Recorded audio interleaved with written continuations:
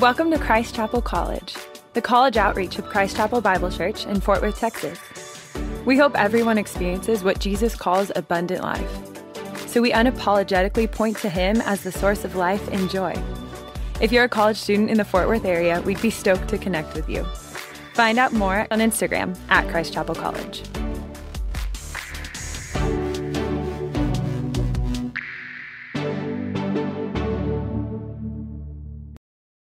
Praise God. How you guys doing this morning? Good. My name is Ben. I'm one of the pastors around here. I love that I get the opportunity and the privilege to preach God's word to you today. We're going to be in Mark chapter 6. So if you got your Bibles, turn there, and we'll also put it up on the screen if that's easiest. But Mark chapter 6. If you're new to us, this is kind of who we are. We are a ministry that's going to just preach through books of the Bible and preach God's word week after week. Little snapshot of me. So I'm married to Danielle. We've been married for about 17 and a half years. We got two boys. They're awesome, Charlie and Miles. And about 18 years ago, around this time, I was prepping to propose to my now wife.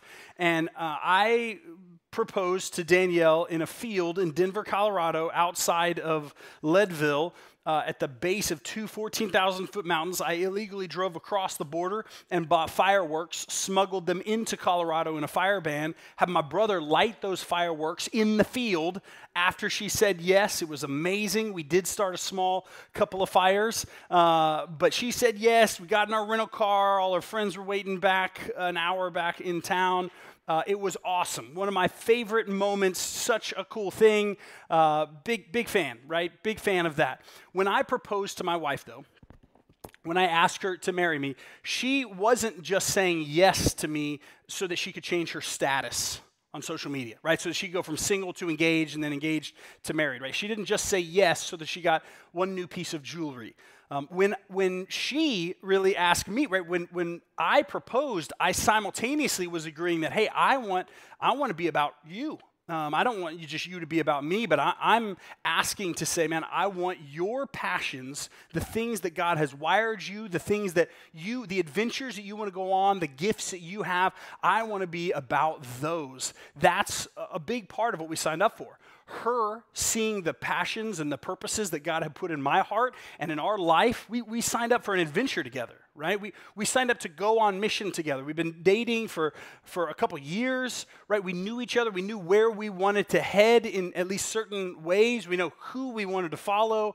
And so to say yes to my wife meant I'm going to really find what she's passionate about, and I'm going to be on mission to really support her and vice versa.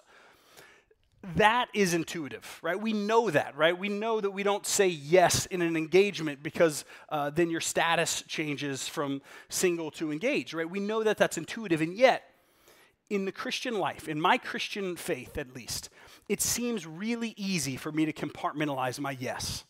When it comes to Jesus, for whatever reason, it feels very it feels very comfortable to say yes and compartmentalize that yes with Jesus. Yes, Jesus, I'm all in. I want to follow you, but I'm going to leave that here on Sunday morning or at summer camp or really just when I'm in the lows of lows, and that yes becomes this compartmentalized thing in my life, and it doesn't really impact the rest. It doesn't really have to do with the purpose of the rest of my life. Then I go on and I do what I want to do until I need him, and then I go back and I'm like, well, actually, I got to get that Jesus off the shelf again. So often that becomes a habit. Well, this is what we're going to see in Mark chapter 6, speaks directly into that.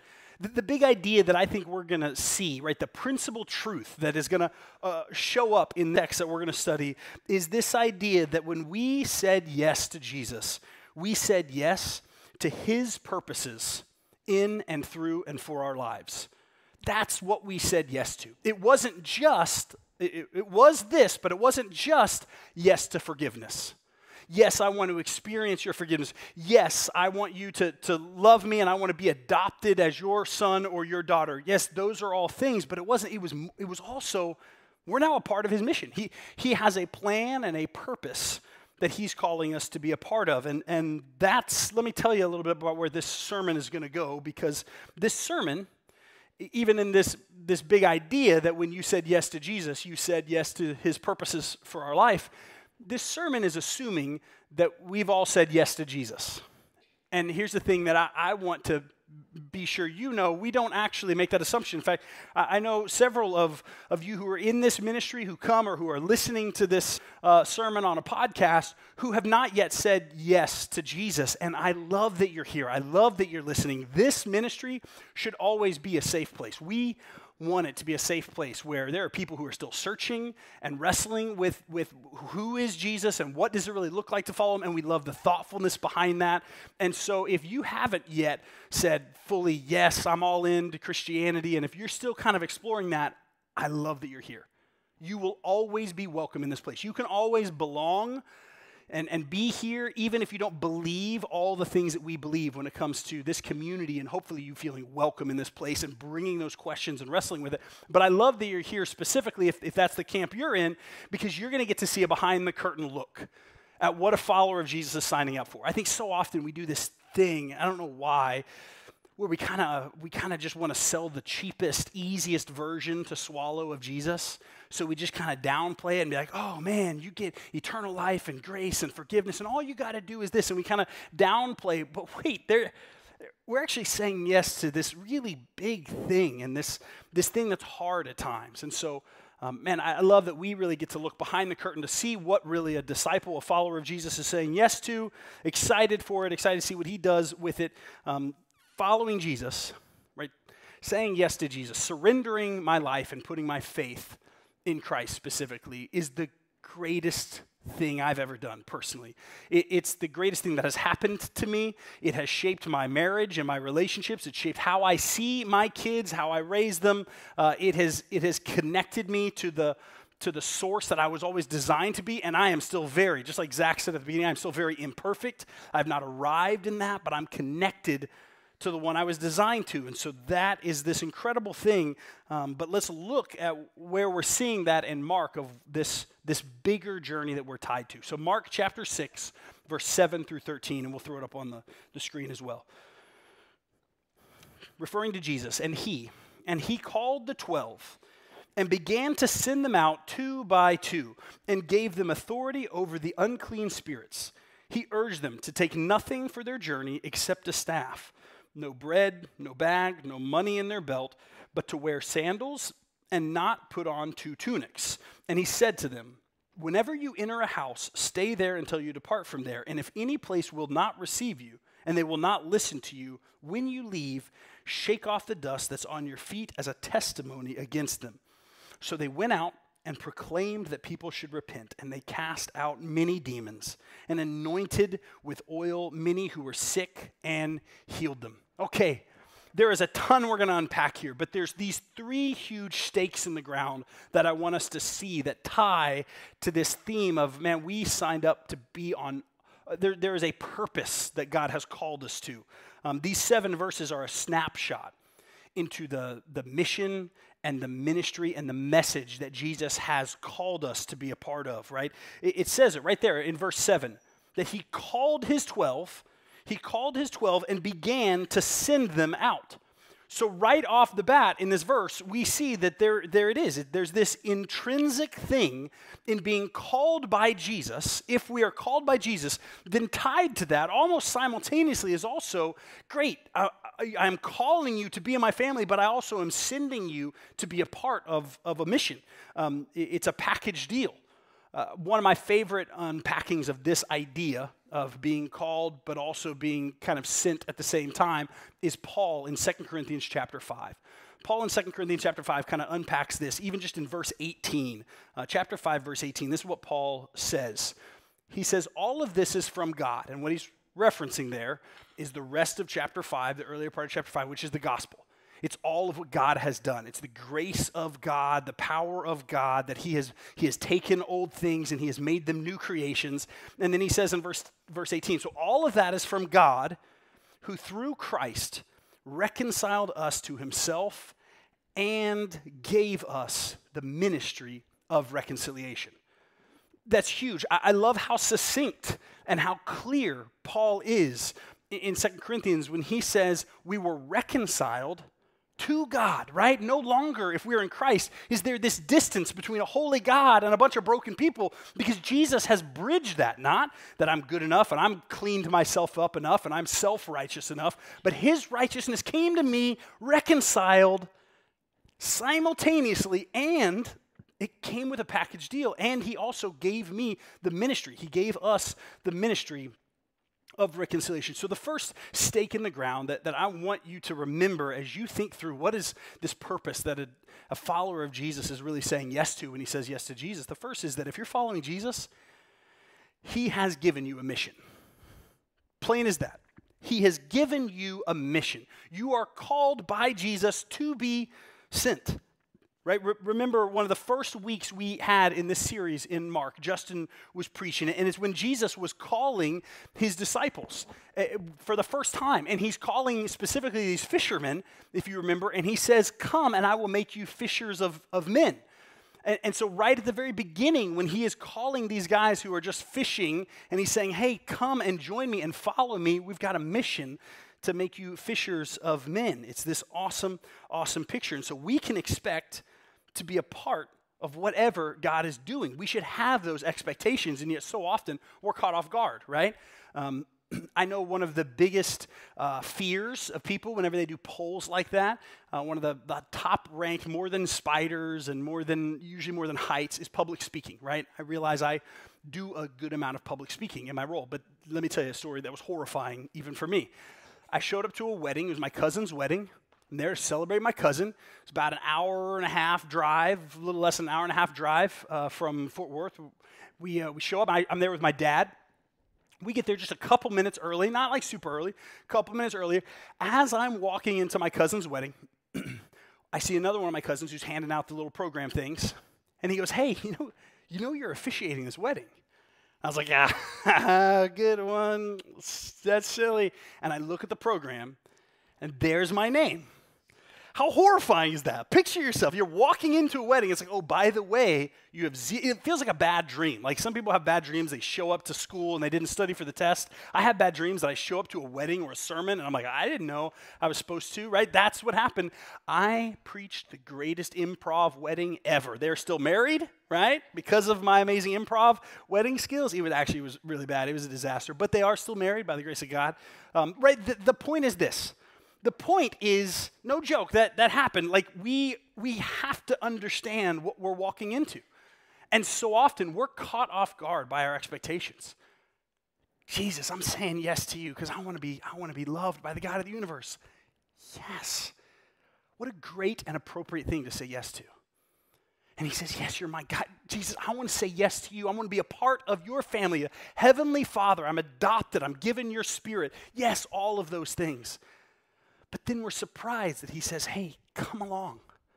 I didn't call you. I didn't adopt you just so you could sit and be a consumer, just so you could sit on the bench. I called you to get in the game, come be a part of what I'm doing. It's tied to his calling and to his adoption, and yet so often we don't even expect it, right? We don't even see it coming, and it catches us off guard, right? That invitation should be tied to the expectations that we sign up for.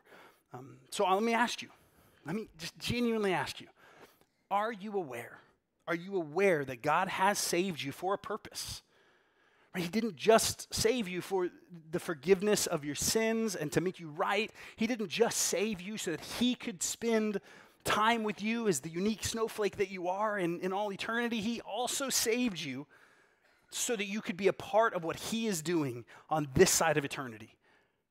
Are we aware of that? Do we put much energy? Do we think about the purpose that God has called us to? It's challenging. It's a marathon. It's not a quick thing. It's uncomfortable at times.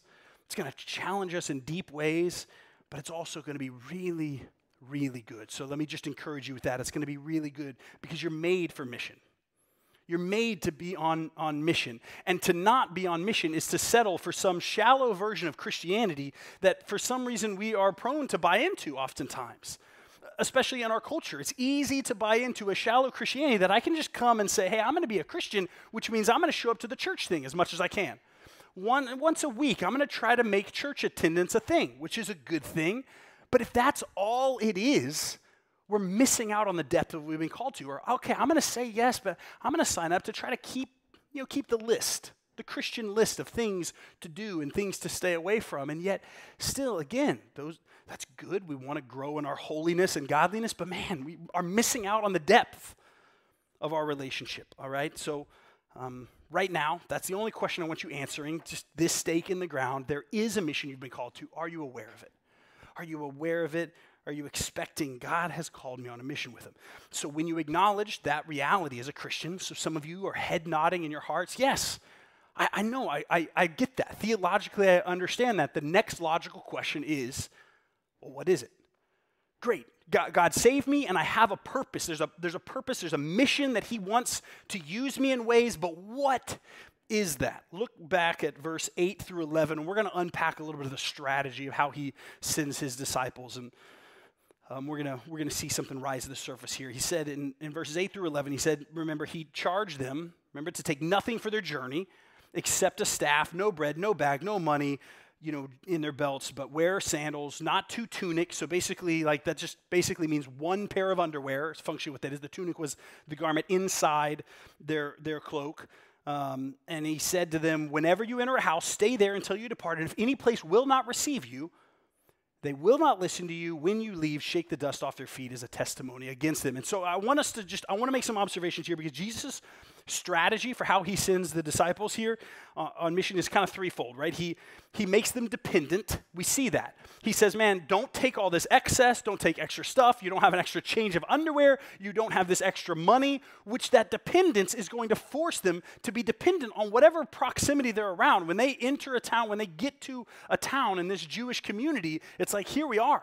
We don't have enough food. We don't have enough supplies to just keep going and just kind of cherry pick. Let's go what is most convenient or most comfortable. Let's just keep walking. No, I mean, your proximity is going to be, okay, here we are. We're stuck.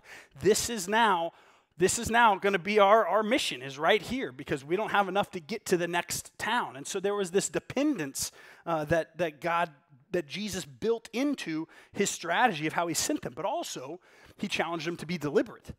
Right? Go, and we're going to talk about the message that they gave in just a second, but there's a deliberateness to, if they don't receive you, if you go and you share the message that I've called you and they're not having it, well, then move on.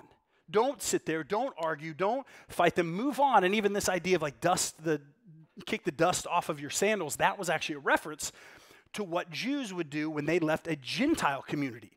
Although Jesus is calling the disciples to reach all these Jewish communities, but what he's trying to show those Jews is, hey, if you're rejecting me, then you are just as lost as a pagan community, right? As all of the non-Jews, which were the Gentiles. You're just as lost. And so there was this visual of wait, what's that Jew dusting his sandal off? I'm not a pagan Jew. And they're saying, no.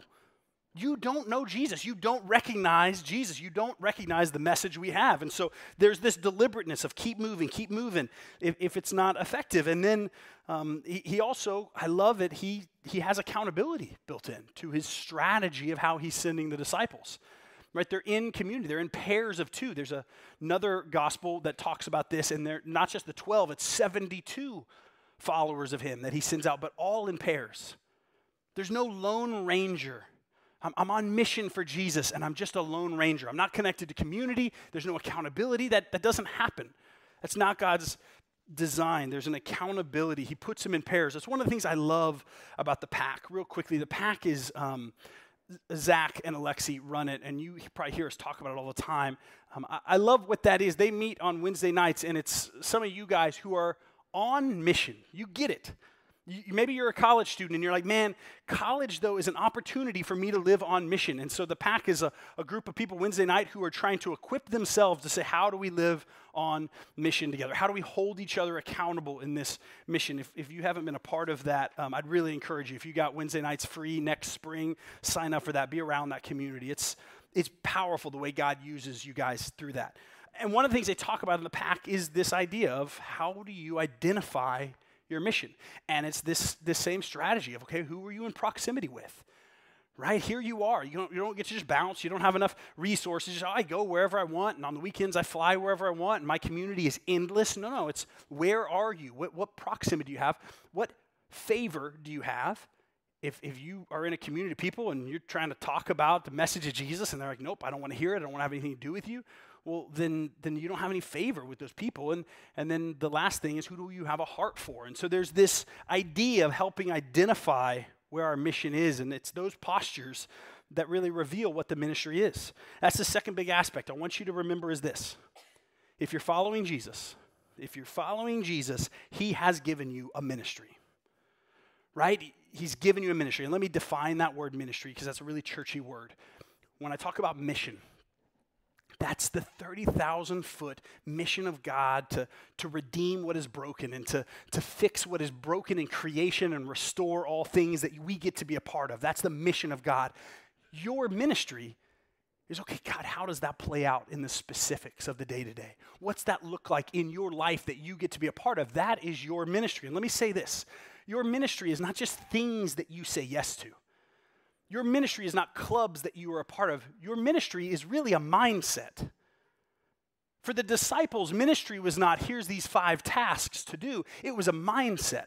It was we're going to show up and we're going to live out the way that this Jesus is our king. We're going to talk about him. We're going to point to him. We're going to live out the way that he's changed our life. It's a mindset. It's not just activities you do.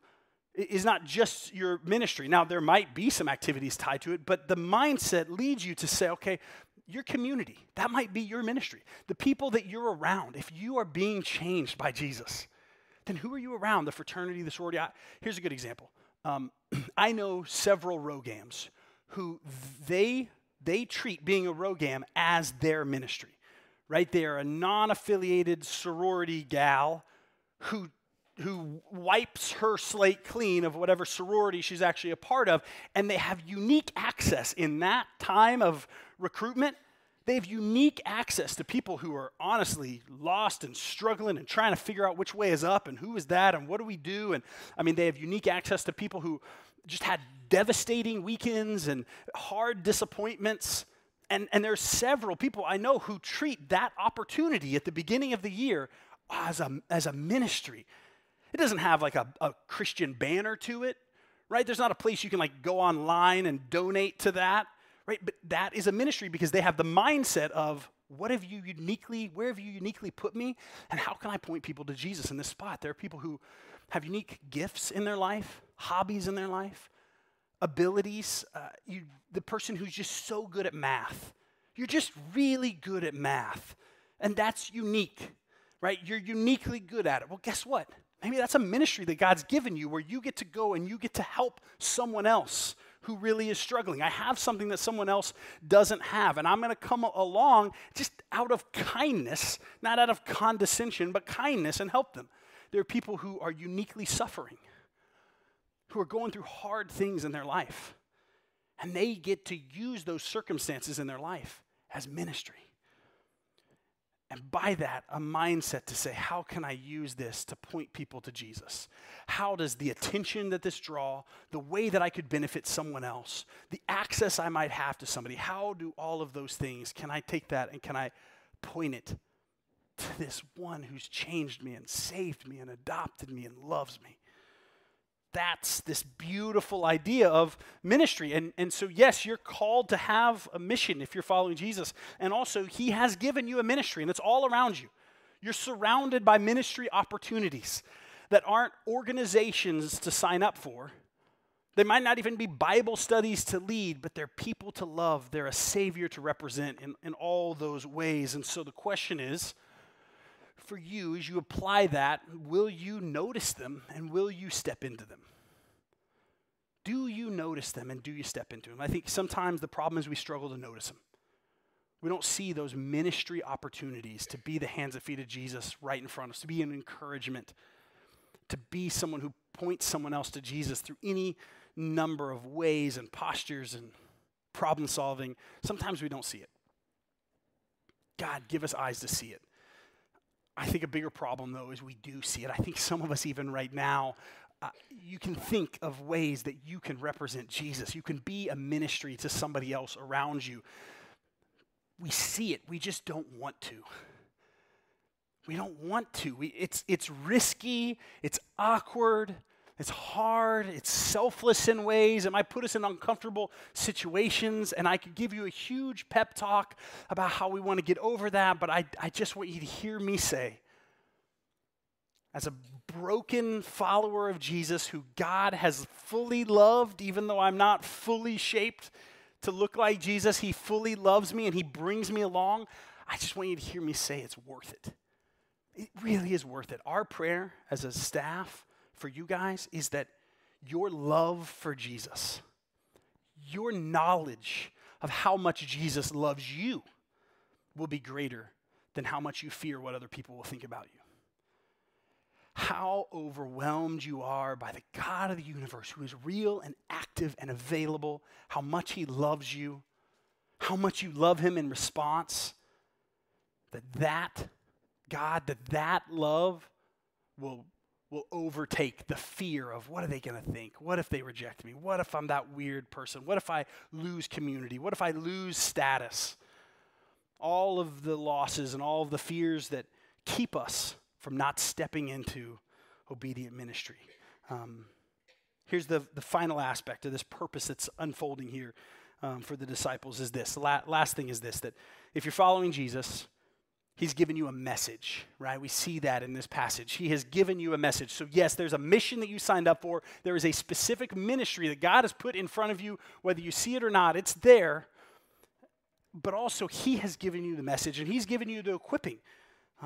He equips you. And just for a second, look what he did with the disciples. I mean, he equipped them with authority and power, and they're healing, and they're speaking, and demons are leaving. And this first century Judaism, the impact that they're making to meet tangible needs was awesome and wild. Now, that's not necessarily normative here, but God is still moving in power, still doing miracles, even the miracle in my heart that I used to be addicted to this. I used to find my identity in this. I used to be dead in my sins, and now I'm not. Those miracles at play in my life, I can rest in his authority working through me. So what's the message then that God has empowered the disciples to say? It's right there in Mark chapter 6, verse 12. He says it real plainly. He says, so they went out and they proclaimed that people should repent. That's the message he gave them.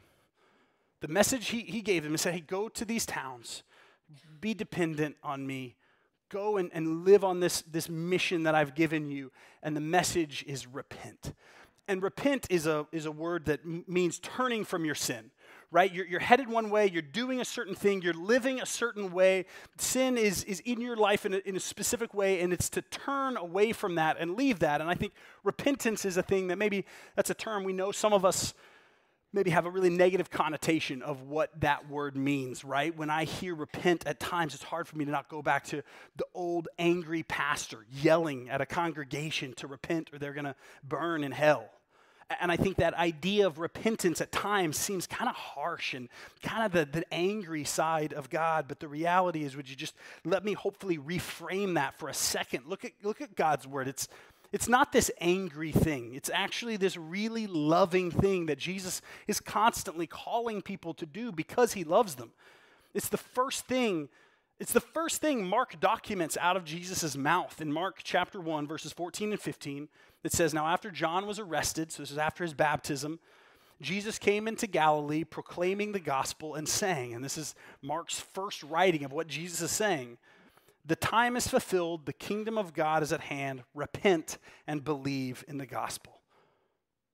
That's the message that his disciples, if you're a follower of Jesus, that's the message that we're called to make, to tell people, hey, stop believing and following things that are robbing you of life.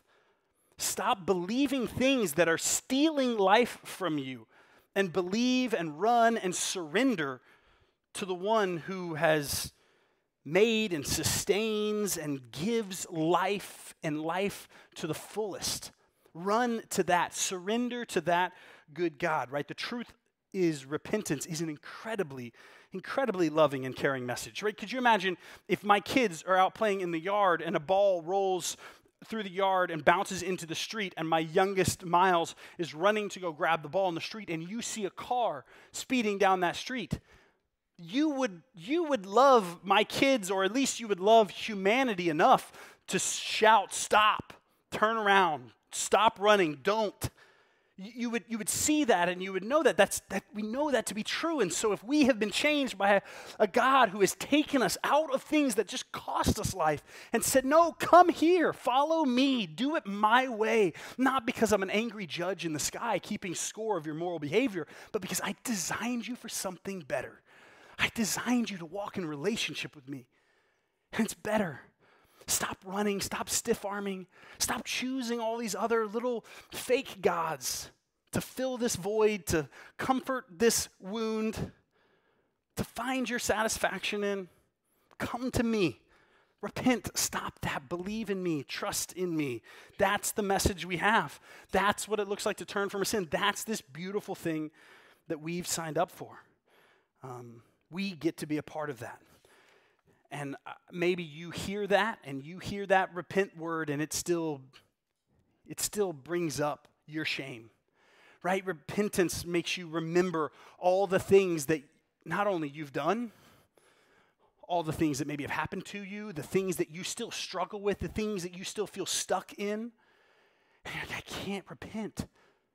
I want to. I do for a second, but I feel so stuck. I want you to hear and remember the gospel of Jesus. You are not too far gone. Your sin, your shame, the mistakes you've made, the mistakes others have made that have affected you are not more powerful than the grace of our Savior on a cross. He knew you couldn't clean yourself up. He knew you couldn't work your way back to holiness and cleanliness and fulfill in him. He knew that. That's why Jesus came and lived a sinless life and then died the death that it took to wipe my debt clean. And then rose again so that those who put their faith in him get to experience all the righteousness and goodness and healing and wholeness of Jesus. Not because we earned it, but because we said, yes, I want that. And you have a God who says, I love you. My grace is more powerful than all of your shame, all of your sin, all of your addiction. My grace is more powerful. Repent from that. Come, trust me, walk with me.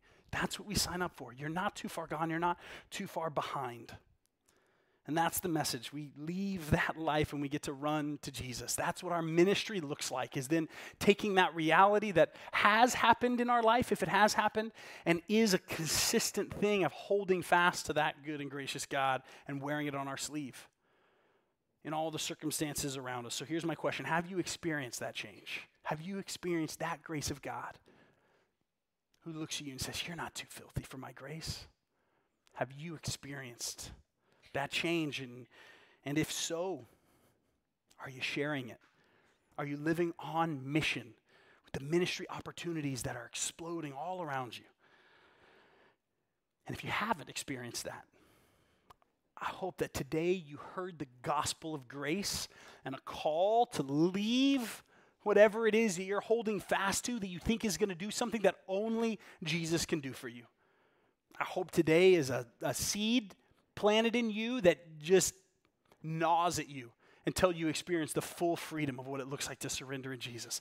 And if that takes you a couple years, if that takes you a couple weeks, man, we're here. Reach out to us. We'd love to walk with you. We'd love to talk with you. DM us. We'd love to follow up and just answer questions of how that might play out in your life. But that's the grace. And so if that is you, then let's just keep leaning into that gracious God. Keep sharing it.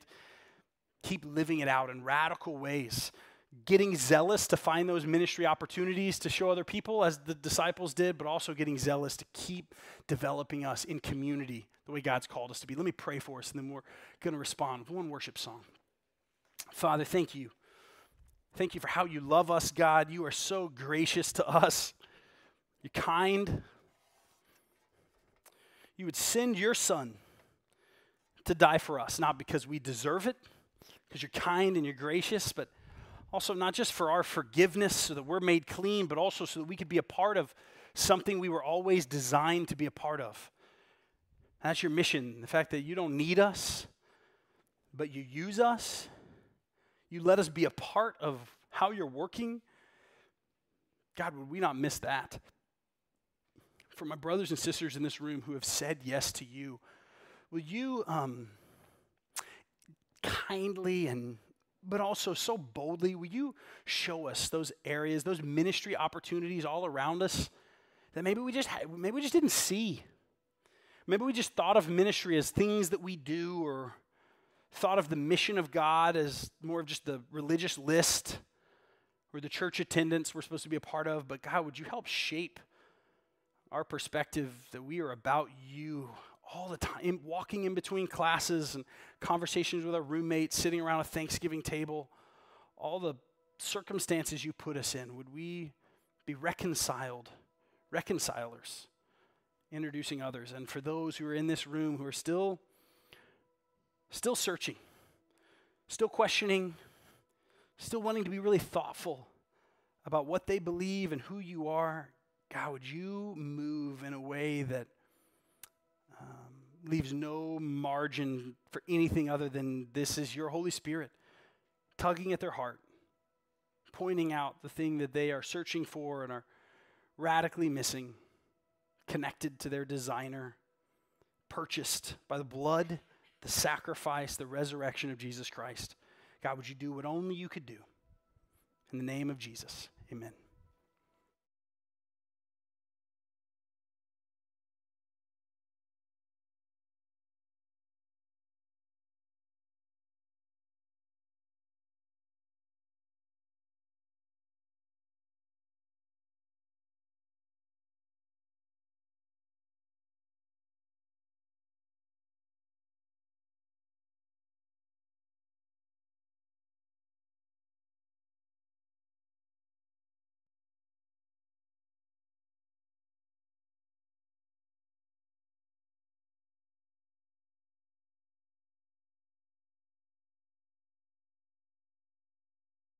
Amen. Amen, amen. Thanks. Praise God. How you guys doing this morning? Good. My name is Ben. I'm one of the pastors around here. I love that I get the opportunity and the privilege to preach God's word to you today. We're going to be in Mark chapter 6. So if you got your Bibles, turn there, and we'll also put it up on the screen if that's easiest. But Mark chapter 6, if you're new to us, this is kind of who we are. We are a ministry that's going to just preach through books of the Bible and preach God's word week after week. Little snapshot of me. So I'm married to Danielle. We've been married for about 17 and a half years. We got 2 boys. They're awesome, Charlie and Miles. And about 18 years ago, around this time, I was prepping to propose to my now wife. And I proposed to Danielle in a field in Denver, Colorado, outside of Leadville, at the base of 2 14,000-foot mountains. I illegally drove across the border and bought fireworks, smuggled them into Colorado in a fire ban, had my brother light those fireworks in the field after she said yes. It was amazing. We did start a small couple of fires, but she said yes. We got in our rental car. All our friends were waiting back an hour back in town. It was awesome. One of my favorite moments, such a cool thing. Big fan, right? Big fan of that. When I proposed to my wife, though, when I asked her to marry me, she wasn't just saying yes to me so that she could change her status on social media, right? So she could go from single to engaged and then engaged to married, right? She didn't just say yes so that she got one new piece of jewelry. When she really asked me, right, when I proposed, I simultaneously was agreeing that, hey, I want to be about you. I don't want you to be about me, but I'm asking to say, man, I want your passions, the things that God has wired you, the things that the adventures that you want to go on, the gifts that you have, I want to be about those. That's a big part of what we signed up for. Her seeing the passions and the purposes that God had put in my heart and in our life, we signed up for an adventure together, right? We signed up to go on mission together. We've been dating for a couple years, right? We knew each other. We knew where we wanted to head in at least certain ways. We know who we wanted to follow. And so to say yes to my wife meant I'm going to really find what she's passionate about, and I'm going to be on mission to really support her and vice versa. that is intuitive, right? We know that, right? We know that we don't say yes in an engagement because then your status changes from single to engaged, right? We know that that's intuitive, and yet in the Christian life, in my Christian faith at least, it seems really easy for me to compartmentalize my yes. When it comes to Jesus, for whatever reason, it feels very it feels very comfortable to say yes and compartmentalize that yes with Jesus. Yes, Jesus, I'm all in. I want to follow you, but I'm going to leave that here on Sunday morning or at summer camp or really just when I'm in the lows of lows, and that yes becomes this compartmentalized thing in my life, and it doesn't really impact the rest. It doesn't really have to do with the purpose of the rest of my life. Then I go on and I do what I want to do until I need him, and then I go back and I'm like, oh, actually, I got to get that Jesus off the shelf again. So often that becomes a habit. Well, this is what we're going to see in Mark chapter 6, speaks directly into that. The big idea that I think we're going to see, right, the principal truth that is going to show up in the text that we're going to study is this idea that when we said yes to Jesus, we said yes to his purposes in and through and for our lives. That's what we said yes to. It wasn't just, it was this, but it wasn't just yes to forgiveness. Yes, I want to experience your forgiveness. Yes, I want you to love me, and I want to be adopted as your son or your daughter. Yes, those are all things, but it was also, we're now a part of his mission. He has a plan and a purpose that he's calling us to be a part of. And that's, let me tell you a little bit about where this sermon is going to go, because this sermon, even in this big idea that when you said yes to Jesus, you said yes to his purposes for our life, this sermon is assuming that we've all said yes to Jesus. And here's the thing that I want to be sure you know, we don't actually make that assumption. In fact, I know several of you who are in this ministry who come or who are listening to this sermon on a podcast who have not yet said yes to Jesus. And I love that you're here. I love that you're listening. This ministry should always be a safe place. We want it to be a safe place where there are people who are still searching and wrestling with who is Jesus and what does it really look like to follow him, and we love the thoughtfulness behind that. And so if you haven't yet said fully, yes, I'm all into Christianity, and if you're still kind of exploring that, I love that you're here.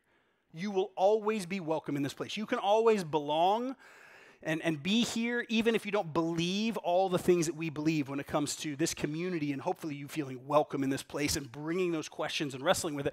But I love that you're here specifically if that's the camp you're in, because you're going to get to see a behind-the-curtain look at what a follower of Jesus is signing up for. I think so often we do this thing, I don't know why, where we kind of just want to sell the cheapest, easiest version to swallow of Jesus. So we just kind of downplay it and be like, oh man, you get eternal life and grace and forgiveness, and all you got to do is this. And we kind of downplay, but wait, we're actually saying yes to this really big thing, and this thing that's hard at times. And so, man, I love that we really get to look behind the curtain to see what really a disciple, a follower of Jesus is saying yes to, excited for it, excited to see what he does with it. Following Jesus, right? Saying yes to Jesus, surrendering my life and putting my faith in Christ specifically is the greatest thing I've ever done personally. It's the greatest thing that has happened to me. It has shaped my marriage and my relationships. It shaped how I see my kids, how I raise them. It has connected me to the source that I was always designed to be, and I am still just like Zach said at the beginning, I'm still very imperfect. I've not arrived in that, but I'm connected to the one I was designed to. And so that is this incredible thing. But let's look at where we're seeing that in Mark of this bigger journey that we're tied to. So Mark chapter 6, verse 7 through 13, and we'll throw it up on the screen as well.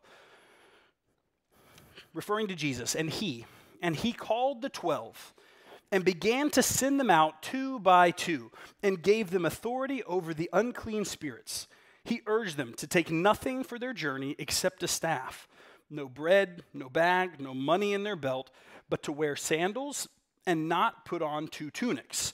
And he said to them, whenever you enter a house, stay there until you depart from there. And if any place will not receive you, and they will not listen to you, when you leave, shake off the dust that's on your feet as a testimony against them. So they went out and proclaimed that people should repent, and they cast out many demons and anointed with oil many who were sick and healed them. Okay, there is a ton we're going to unpack here, but there's these three huge stakes in the ground that I want us to see that tie to this theme of, man, we signed up to be on, there is a purpose that God has called us to. These 7 verses are a snapshot into the mission and the ministry and the message that Jesus has called us to be a part of, right? It says it right there in verse 7, that he called his 12 and began to send them out. So right off the bat in this verse, we see that there it is. There's this intrinsic thing in being called by Jesus. If we are called by Jesus, then tied to that almost simultaneously is also, great, I'm calling you to be in my family, but I also am sending you to be a part of a mission. It's a package deal. One of my favorite unpackings of this idea of being called but also being kind of sent at the same time is Paul in 2 Corinthians chapter 5. Paul in 2 Corinthians chapter 5 kind of unpacks this, even just in verse 18. Chapter 5, verse 18, this is what Paul says. He says, all of this is from God. And what he's referencing there is the rest of chapter 5, the earlier part of chapter 5, which is the gospel. It's all of what God has done. It's the grace of God, the power of God, that he has taken old things and he has made them new creations. And then he says in verse 18, so all of that is from God, who through Christ reconciled us to himself and gave us the ministry of reconciliation. That's huge. I love how succinct and how clear Paul is in 2 Corinthians when he says we were reconciled to God, right? No longer, if we're in Christ, is there this distance between a holy God and a bunch of broken people, because Jesus has bridged that. Not that I'm good enough and I'm cleaned myself up enough and I'm self-righteous enough, but his righteousness came to me reconciled simultaneously, and it came with a package deal. And he also gave me the ministry. He gave us the ministry of reconciliation. So the first stake in the ground that I want you to remember as you think through what is this purpose that a follower of Jesus is really saying yes to when he says yes to Jesus. The first is that if you're following Jesus, he has given you a mission. Plain as that. He has given you a mission. You are called by Jesus to be sent. Right? Remember one of the first weeks we had in this series in Mark, Justin was preaching it, and it's when Jesus was calling his disciples for the first time. And he's calling specifically these fishermen, if you remember, and he says, come and I will make you fishers of men. And so right at the very beginning, when he is calling these guys who are just fishing, and he's saying, hey, come and join me and follow me, we've got a mission to make you fishers of men. It's this awesome, awesome picture. And so we can expect to be a part of whatever God is doing. We should have those expectations, and yet so often we're caught off guard, right? I know one of the biggest fears of people whenever they do polls like that, one of the top ranked, more than spiders and usually more than heights, is public speaking, right? I realize I do a good amount of public speaking in my role, but let me tell you a story that was horrifying even for me. I showed up to a wedding. It was my cousin's wedding. I'm there to celebrate my cousin. It's about an hour and a half drive, a little less than an hour and a half drive from Fort Worth. We show up. I'm there with my dad. We get there just a couple minutes early, not like super early, a couple minutes earlier. As I'm walking into my cousin's wedding, I see another one of my cousins who's handing out the little program things. And he goes, hey, you know you're officiating this wedding. I was like, yeah, good one. That's silly. And I look at the program, and there's my name.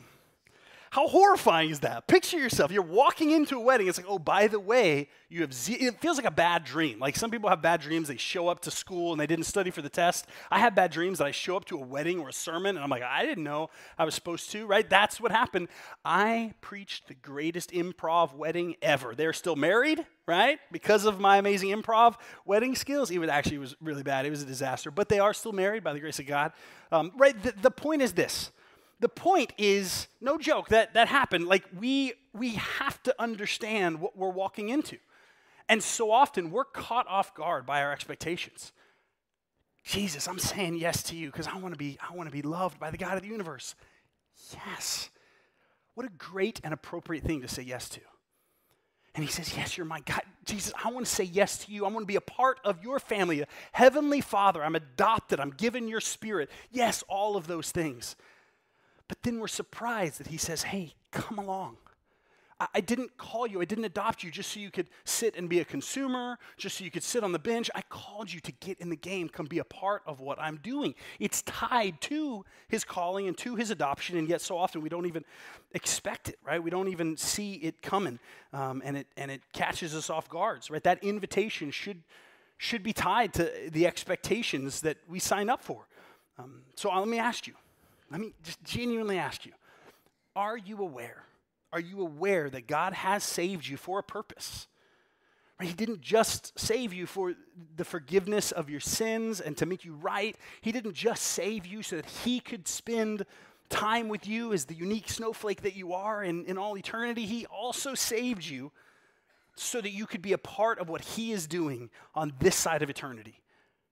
Are we aware of that? Do we put much energy? Do we think about the purpose that God has called us to? It's challenging. It's a marathon. It's not a quick thing. It's uncomfortable at times. It's going to challenge us in deep ways, but it's also going to be really, really good. So let me just encourage you with that. It's going to be really good because you're made for mission. You're made to be on mission. And to not be on mission is to settle for some shallow version of Christianity that for some reason we are prone to buy into oftentimes. Especially in our culture. It's easy to buy into a shallow Christianity that I can just come and say, hey, I'm going to be a Christian, which means I'm going to show up to the church thing as much as I can. Once a week, I'm going to try to make church attendance a thing, which is a good thing. But if that's all it is, we're missing out on the depth of what we've been called to. Or, okay, I'm going to say yes, but I'm going to sign up to try to keep the list, the Christian list of things to do and things to stay away from. And yet, still, again, that's good. We want to grow in our holiness and godliness, but man, we are missing out on the depth of our relationship, all right? So right now, that's the only question I want you answering, just this stake in the ground. There is a mission you've been called to. Are you aware of it? Are you aware of it? Are you expecting God has called me on a mission with him? So when you acknowledge that reality as a Christian, so some of you are head nodding in your hearts, yes, I know, I get that. Theologically, I understand that. The next logical question is, well, what is it? Great. God saved me, and I have a purpose. There's a purpose. There's a mission that he wants to use me in ways, but what is that? Look back at verse 8 through 11, and we're going to unpack a little bit of the strategy of how he sends his disciples, and we're gonna see something rise to the surface here. He said in verses 8 through 11, he said, remember, he charged them, to take nothing for their journey, except a staff, no bread, no bag, no money, in their belts, but wear sandals, not two tunics. So basically, that just basically means one pair of underwear. It's functionally what that is. The tunic was the garment inside their cloak. And he said to them, whenever you enter a house, stay there until you depart. And if any place will not receive you, they will not listen to you. When you leave, shake the dust off their feet as a testimony against them. And so I want to make some observations here because Jesus' strategy for how he sends the disciples here on mission is kind of threefold, right? He makes them dependent. We see that. He says, man, don't take all this excess. Don't take extra stuff. You don't have an extra change of underwear. You don't have this extra money, which that dependence is going to force them to be dependent on whatever proximity they're around. When they enter a town, when they get to a town in this Jewish community, it's like, here we are. We don't have enough food. We don't have enough supplies to just keep going and just kind of cherry pick. Let's go what is most convenient or most comfortable. Let's just keep walking. No, I mean, your proximity is going to be, okay, here we are. We're stuck. This is now going to be our mission is right here because we don't have enough to get to the next town. And so there was this dependence that Jesus built into his strategy of how he sent them. But also, he challenged them to be deliberate. Right? Go, and we're going to talk about the message that they gave in just a second, but there's a deliberateness to, if they don't receive you, if you go and you share the message that I've called you and they're not having it, well then move on. Don't sit there, don't argue, don't fight them, move on. And even this idea of kick the dust off of your sandals, that was actually a reference to what Jews would do when they left a Gentile community. Although Jesus is calling the disciples to reach all these Jewish communities, but what he's trying to show those Jews is, hey, if you're rejecting me, then you are just as lost as a pagan community, right? As all of the non-Jews, which were the Gentiles. You're just as lost. And so there was this visual of like, wait, what's that Jew dusting his sandal off? I'm not a pagan Jew. And they're saying, no, you don't know Jesus. You don't recognize Jesus. You don't recognize the message we have. And so there's this deliberateness of keep moving if it's not effective. And then he also, I love it, he has accountability built in to his strategy of how he's sending the disciples. Right? They're in community. They're in pairs of two. There's another gospel that talks about this, and they're not just the 12, it's 72 followers of him that he sends out, but all in pairs. There's no lone ranger. I'm on mission for Jesus, and I'm just a lone ranger. I'm not connected to community. There's no accountability. That doesn't happen. That's not God's design. There's an accountability. He puts them in pairs. That's one of the things I love about the Pack. Real quickly, the Pack is Zach and Alexi run it, and you probably hear us talk about it all the time. I love what that is. They meet on Wednesday nights, and it's some of you guys who are on mission. You get it. Maybe you're a college student and you're like, man, college, though, is an opportunity for me to live on mission. And so the Pack is a group of people Wednesday night who are trying to equip themselves to say, how do we live on mission together? How do we hold each other accountable in this mission? If you haven't been a part of that, I'd really encourage you. If you got Wednesday nights free next spring, sign up for that. Be around that community. It's powerful the way God uses you guys through that. And one of the things they talk about in the Pack is this idea of how do you identify your mission. And it's this same strategy of, okay, who are you in proximity with? Right? Here you are. You don't get to just bounce. You don't have enough resources. I go wherever I want, and on the weekends I fly wherever I want, and my community is endless. No, it's where are you? What proximity do you have? What favor do you have? If you are in a community of people and you're trying to talk about the message of Jesus, and they're like, nope, I don't want to hear it. I don't want to have anything to do with you. Well, then you don't have any favor with those people. And then the last thing is, who do you have a heart for? And so there's this idea of helping identify where our mission is, and it's those postures that really reveal what the ministry is. That's the second big aspect I want you to remember is this. If you're following Jesus, he has given you a ministry, right? He's given you a ministry. And let me define that word ministry because that's a really churchy word. When I talk about mission, that's the 30,000-foot mission of God to redeem what is broken and to fix what is broken in creation and restore all things that we get to be a part of. That's the mission of God. Your ministry is, okay, God, how does that play out in the specifics of the day-to-day? What's that look like in your life that you get to be a part of? That is your ministry. And let me say this. Your ministry is not just things that you say yes to. Your ministry is not clubs that you are a part of. Your ministry is really a mindset. For the disciples, ministry was not, here's these 5 tasks to do. It was a mindset. It was we're going to show up and we're going to live out the way that this Jesus is our king. We're going to talk about him. We're going to point to him. We're going to live out the way that he's changed our life. It's a mindset. It's not just activities you do. Is not just your ministry. Now, there might be some activities tied to it, but the mindset leads you to say, okay, your community, that might be your ministry. The people that you're around, if you are being changed by Jesus, then who are you around? The fraternity, the sorority. Here's a good example. I know several Rogams who they treat being a Rogam as their ministry, right? They are a non-affiliated sorority gal who wipes her slate clean of whatever sorority she's actually a part of, and they have unique access in that time of recruitment. They have unique access to people who are honestly lost and struggling and trying to figure out which way is up and who is that and what do we do. And I mean, they have unique access to people who just had devastating weekends and hard disappointments. And there's several people I know who treat that opportunity at the beginning of the year as a ministry. It doesn't have like a Christian banner to it, right? There's not a place you can like go online and donate to that, right? But that is a ministry because they have the mindset of where have you uniquely put me, and how can I point people to Jesus in this spot? There are people who have unique gifts in their life, hobbies in their life, abilities. The person who's just so good at math. You're just really good at math, and that's unique, right? You're uniquely good at it. Well, guess what? Maybe that's a ministry that God's given you where you get to go and you get to help someone else who really is struggling. I have something that someone else doesn't have, and I'm going to come along just out of kindness, not out of condescension, but kindness, and help them. There are people who are uniquely suffering, who are going through hard things in their life, and they get to use those circumstances in their life as ministry. And by that, a mindset to say, how can I use this to point people to Jesus? How does the attention that this draw, the way that I could benefit someone else, the access I might have to somebody, how do all of those things, can I take that and can I point it to this one who's changed me and saved me and adopted me and loves me? That's this beautiful idea of ministry. And so, yes, you're called to have a mission if you're following Jesus. And also, he has given you a ministry, and it's all around you. You're surrounded by ministry opportunities that aren't organizations to sign up for.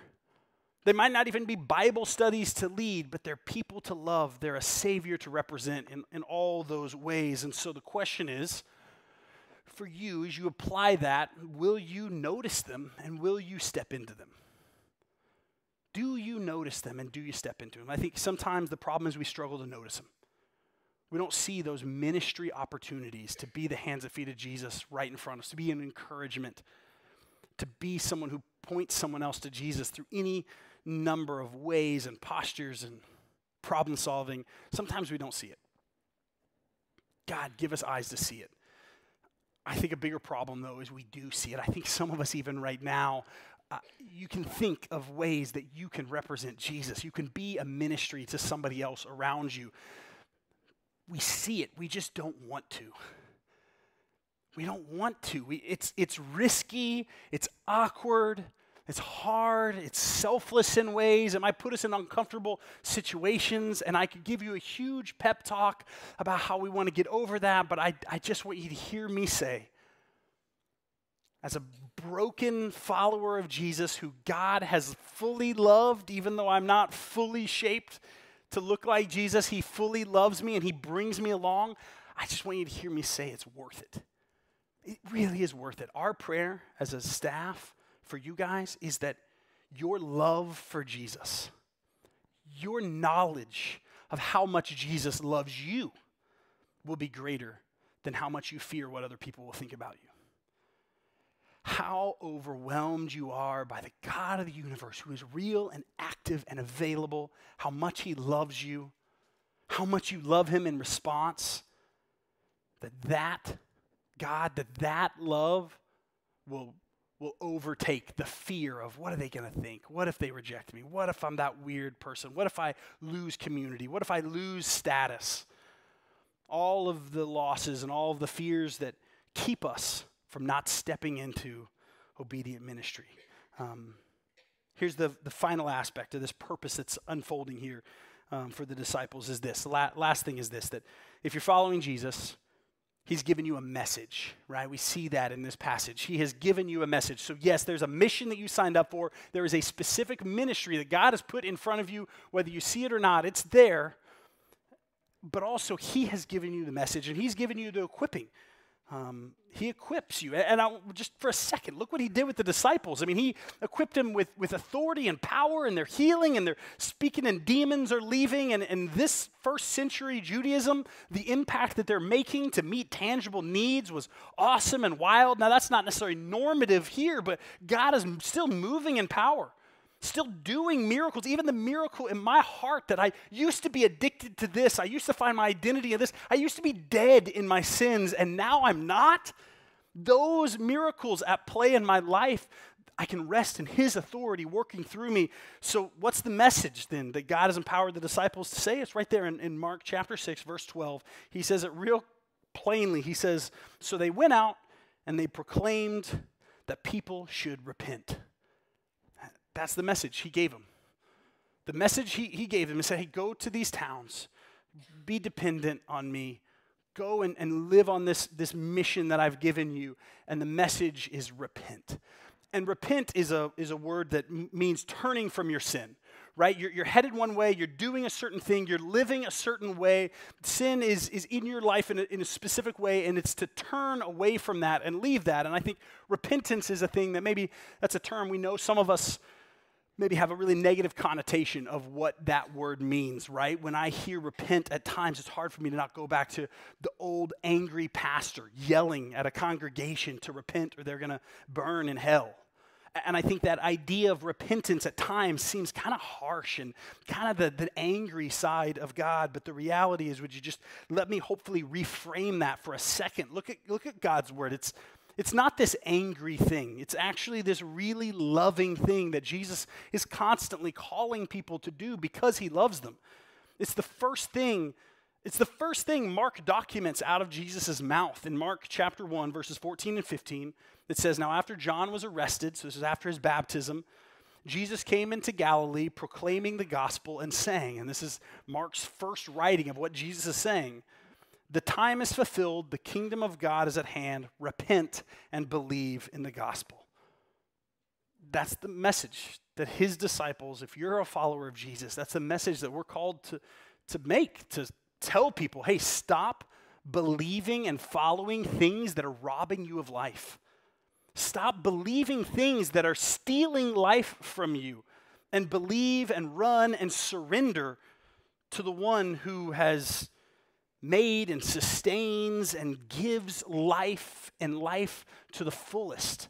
Run to that. Surrender to that good God, right? The truth is repentance is an incredibly loving and caring message, right? Could you imagine if my kids are out playing in the yard and a ball rolls through the yard and bounces into the street and my youngest Miles is running to go grab the ball in the street and you see a car speeding down that street? You would love my kids, or at least you would love humanity enough to shout, stop, turn around, stop running, don't. You would see that and you would know that we know that to be true. And so if we have been changed by a God who has taken us out of things that just cost us life and said, no, come here, follow me, do it my way, not because I'm an angry judge in the sky keeping score of your moral behavior, but because I designed you for something better. I designed you to walk in relationship with me. And it's better. Stop running, stop stiff-arming, stop choosing all these other little fake gods to fill this void, to comfort this wound, to find your satisfaction in. Come to me. Repent, stop that, believe in me, trust in me. That's the message we have. That's what it looks like to turn from our sin. That's this beautiful thing that we've signed up for. We get to be a part of that. And maybe you hear that and you hear that repent word and it still brings up your shame, right? Repentance makes you remember all the things that not only you've done, all the things that maybe have happened to you, the things that you still struggle with, the things that you still feel stuck in. And you're like, I can't repent. I want to. I do for a second, but I feel so stuck. I want you to hear and remember the gospel of Jesus. You are not too far gone. Your sin, your shame, the mistakes you've made, the mistakes others have made that have affected you are not more powerful than the grace of our Savior on a cross. He knew you couldn't clean yourself up. He knew you couldn't work your way back to holiness and cleanliness and fulfill in him. He knew that. That's why Jesus came and lived a sinless life and then died the death that it took to wipe my debt clean. And then rose again so that those who put their faith in him get to experience all the righteousness and goodness and healing and wholeness of Jesus. Not because we earned it, but because we said, yes, I want that. And you have a God who says, I love you. My grace is more powerful than all of your shame, all of your sin, all of your addiction. My grace is more powerful. Repent from that. Come, trust me, walk with me. That's what we sign up for. You're not too far gone. You're not too far behind. And that's the message. We leave that life and we get to run to Jesus. That's what our ministry looks like, is then taking that reality that has happened in our life, if it has happened, and is a consistent thing of holding fast to that good and gracious God and wearing it on our sleeve in all the circumstances around us. So here's my question. Have you experienced that change? Have you experienced that grace of God who looks at you and says, you're not too filthy for my grace? Have you experienced that change? And if so, Are you sharing it? Are you living on mission with the ministry opportunities that are exploding all around you? And if you haven't experienced that, I hope that today you heard the gospel of grace and a call to leave whatever it is that you're holding fast to that you think is going to do something that only Jesus can do for you. I hope today is a seed planted in you that just gnaws at you until you experience the full freedom of what it looks like to surrender in Jesus. And if that takes you a couple years, if that takes you a couple weeks, man, we're here. Reach out to us. We'd love to walk with you. We'd love to talk with you. DM us. We'd love to follow up and just answer questions of how that might play out in your life. But that's the grace. And so if that is you, then let's just keep leaning into that gracious God. Keep sharing it. Keep living it out in radical ways. Getting zealous to find those ministry opportunities to show other people as the disciples did, but also getting zealous to keep developing us in community the way God's called us to be. Let me pray for us, and then we're going to respond with one worship song. Father, thank you. Thank you for how you love us, God. You are so gracious to us. You're kind.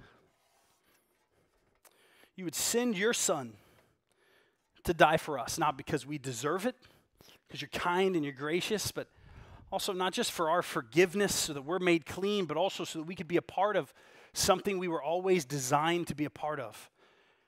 And that's your mission, the fact that you don't need us, but you use us. You let us be a part of how you're working. God, would we not miss that? For my brothers and sisters in this room who have said yes to you, will you kindly but also so boldly, will you show us those areas, those ministry opportunities all around us that maybe we just didn't see. Maybe we just thought of ministry as things that we do, or thought of the mission of God as more of just the religious list or the church attendance we're supposed to be a part of. But God, would you help shape our perspective that we are about you all the time, walking in between classes and conversations with our roommates, sitting around a Thanksgiving table, all the circumstances you put us in. Would we be reconcilers, introducing others? And for those who are in this room who are still searching, still questioning, still wanting to be really thoughtful about what they believe and who you are, God, would you move in a way that leaves no margin for anything other than this is your Holy Spirit tugging at their heart, pointing out the thing that they are searching for and are radically missing, connected to their designer, purchased by the blood, the sacrifice, the resurrection of Jesus Christ. God, would you do what only you could do? In the name of Jesus, amen.